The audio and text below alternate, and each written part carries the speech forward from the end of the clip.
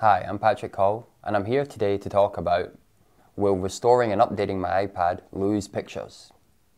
Now, you may need to restore your iPad, you may need to update your iPad, you may need to do both.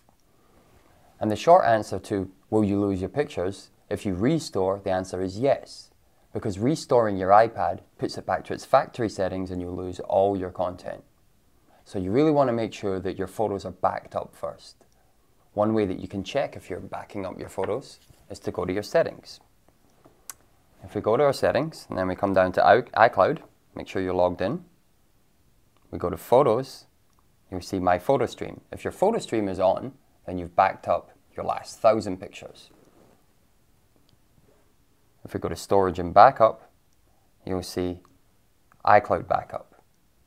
If this is on, then your iPad is backed up to the iCloud. Another way that you can back up your iPad is to your computer. Through iTunes, we'll create a whole backup. Something else you might want to consider is using an application to take the photos and import them to your computer, either to an application or to a local folder.